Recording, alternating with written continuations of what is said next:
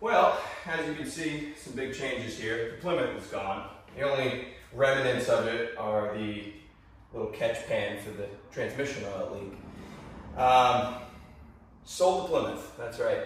It is gone. I sold it a few weeks ago. I've been so busy traveling that I have not had time to film an update. It went to a fantastic new home. A young man named Zach purchased it. First car that he bought with his own money, and he's going to use it as a daily driver, which I think is awesome. So he and his dad, Mike, they watch the channel. They watch some of the other great YouTube channels out there. They're part of the car community, and they are slowly going through it, fixing it up, fixing daily driver stuff like wipers, fuel gauge, that kind of stuff that I never paid any mind to. So fantastic story there. It could not have gone to a better home, and I feel really, really good about it, and I hope it treats them as well as it did us. Reason I sold the Plymouth, we're making garage space. At first I was going to buy a hot rod, 30s or 40s, kind of looking at some old Deuce Coupes and Ford pickup trucks, stuff like that. Couldn't find really any Mopars, so kind of scrapped that idea, decided, we kind of pivoted. We really want to do Route 66, Power Tour, some of the other events. So I wanted something comfortable, more modern that my wife could enjoy as well as I. So decided I was going to finally pull the trigger on what has been one of my dream cars for 11 years. So it gets delivered tomorrow, and we'll catch up with you when it gets delivered in about 20 hours.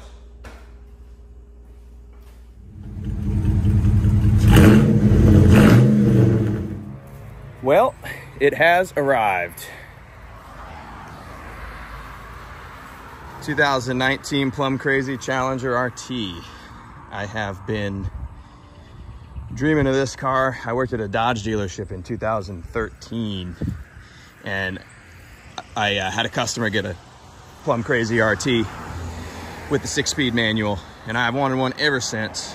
And 11 years later, we finally pulled the trigger. I wish the sun was out so this color would really show itself, but this is a 19 with 30,000 miles on it, one owner.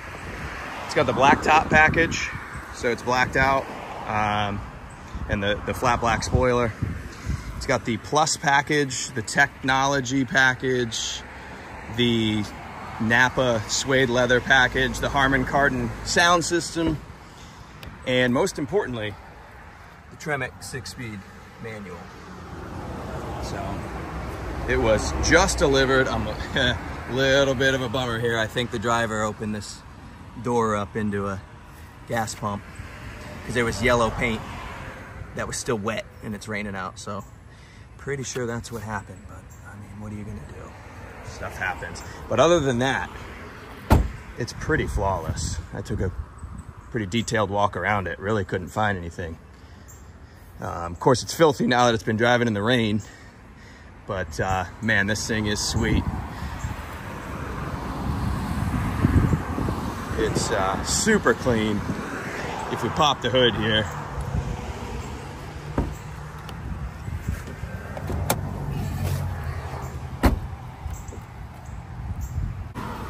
extremely clean under here too. I mean, you can just tell this thing was garaged. It was kept. Supposedly the previous owner was an older gentleman who clearly kept this thing really clean. I mean, she's pretty well pristine. Sounds great. It's all stock. Looked at some scat packs, thought about it. We ended up going with the RT, and see if we can back it in the sun here. Actually, see if we can pop the color. Yep, that it also accentuated how dirty it is, but made the Plum Crazy pop. Man, that's a cool color. It does not show up as sweet on camera as it does in person. So anyway, I was thinking about a scat pack, and just for the price difference, scat packs, from what I understand, are not very modifiable. The RTs, you can get the Whipple supercharger and a number of other things that you can do to them. It sounds great though. I'll probably leave the exhaust stock. I really like the the Blacktop package, with the exception of I wish the RT was red. But other than that, the Blacktop package is sweet because it does the blacked out wheels, does the black spoiler, the black fuel cap. And then it's got the Plus package, which does like the bigger screen with the nav, some of the other options, the power seats, stuff like that, I believe. And then it's got the technology package, like the blind spot monitoring and all that good stuff. The Napa Suede seats package that I'm pretty excited about. But yeah, like I said, the 6-speed is why we bought this thing. A Plum crazy 6-speed Challenger has always been one of my dream cars. And here we are. We own one, so really exciting. Well, I got a couple errands to run, and you better believe I'm taking this thing. Dealership's still got to mail me a plate here, so we're gonna allegedly use a plate off something else. To go for the first drive, this thing sounds fantastic stock.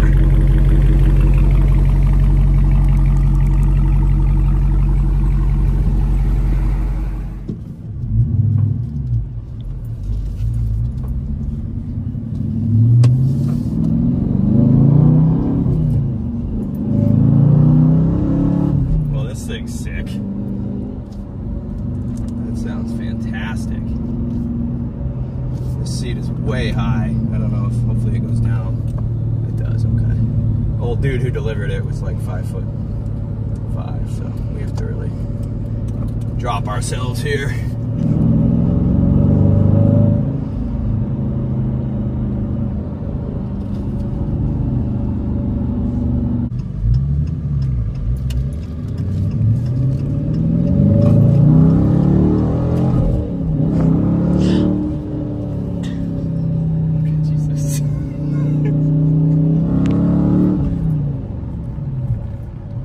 To have such a short throw shifter. All my junk has got all kinds of slop in it. This thing is so nice and tight.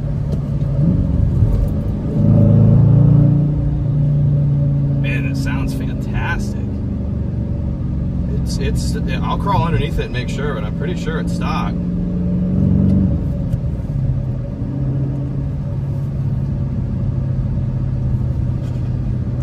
Got the power adjust steering wheel, and that's part of that Plus package, I think. I think it's got more features than my pickup does.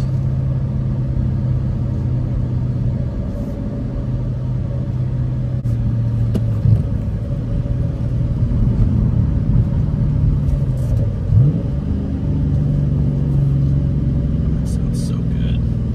Man, this thing is nasty.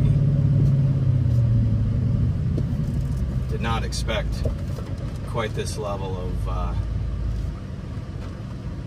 aggressiveness.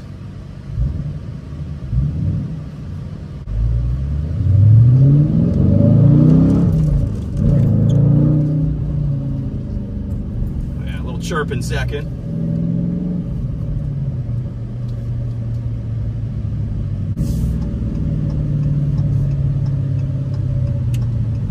This is the day that we get caught behind the slowest drivers I've ever been around in my life.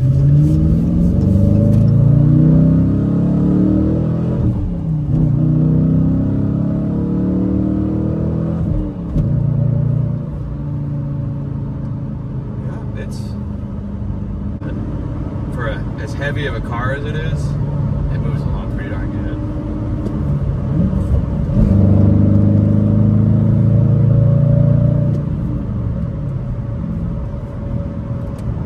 How good this video is coming out, because I'm kind of trying to enjoy my new car but document it at the same time. But man, this thing is sick. There was once we stopped filming, there was a couple 1-2 shifts where, and granted the roads are wet, but there was a couple 1-2 shifts where it was just, you'd hit second just completely sideways, and then it would straighten back out, and then traction control would kick back off, and then you'd feel the power really come into it because traction control would kick off. This thing is nasty. It sounds way cooler than I thought it would. It shifts way smooth. There's a lot of complaints about the, I think it's called a clutch release limiting valve or something. There's some technology in these newer cars where it when you press the clutch in, it's normal, but when the clutch comes out, it like tries to auto modulate it or something. There's a lot of complaints about that with this car.